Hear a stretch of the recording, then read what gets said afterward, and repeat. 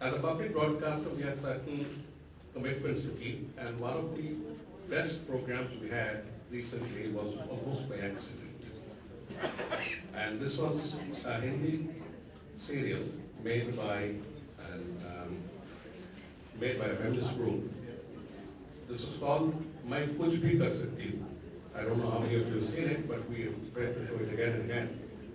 This was a striving of women to ensure their little space or their rightful space. And this came into a lot of stories. After we have made this called Alka Puri to Loving, so that we be clear. But I would take this opportunity to also say that I recall this one incident. 10 days ago, I wrote a scathing piece about the BBC film. It invited a lot of controversy.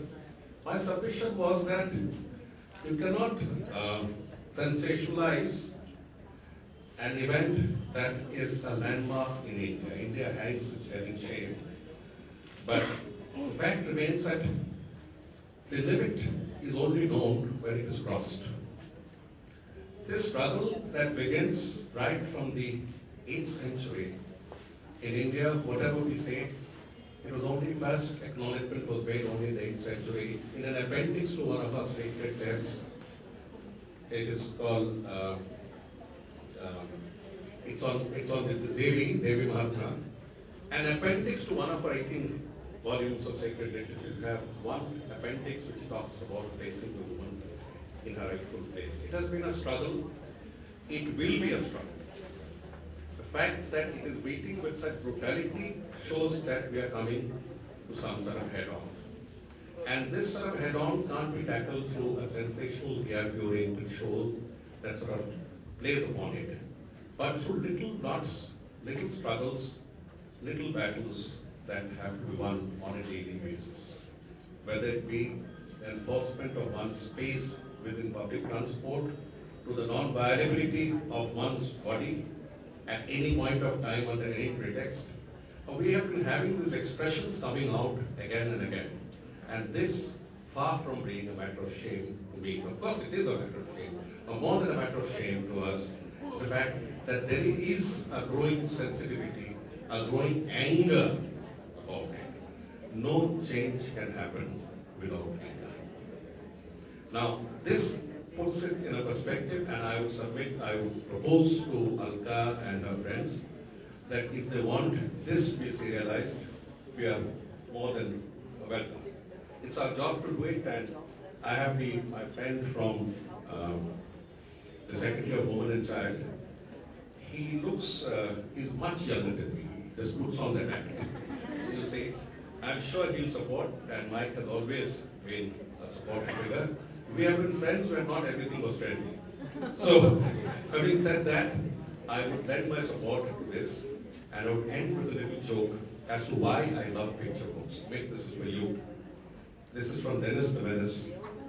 And Joey asked him, hey Dennis, what are these scrawny things? Looks at the comics and said, oh, they're called letters. What are letters for? Letters are meant for people who can't read pictures.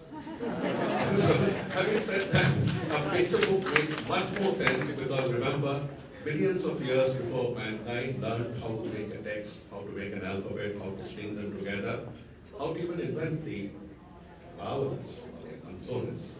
He was scrawling, she was scrawling her image, her expression, her rights, her privileges onto the walls of caves. That comes millions of years before the written word appears.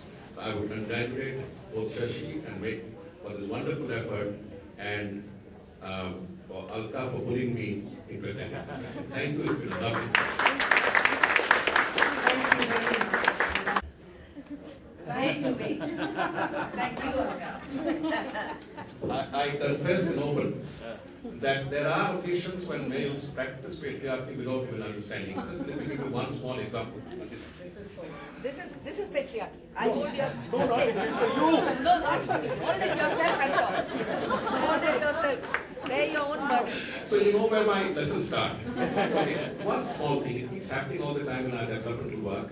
I remember about 40 years ago when I got to the field, to see women taking long trekking walks to go to the village well. And I thought I'd done a very smart thing by bringing tap water near the house. You know what I had done? It's only when I paid a second visit after a year, I found that I'd broken the only institution of solidarity they had in the name of development. Now we need to understand the sensitivities far beyond economics and development. There is a text, there is a subtext, and there are little contexts. All of these have to be drilled into people who think they are doing a good job, but actually strengthening the pillars of India. So it goes on that way. I'll get more lessons once I go home.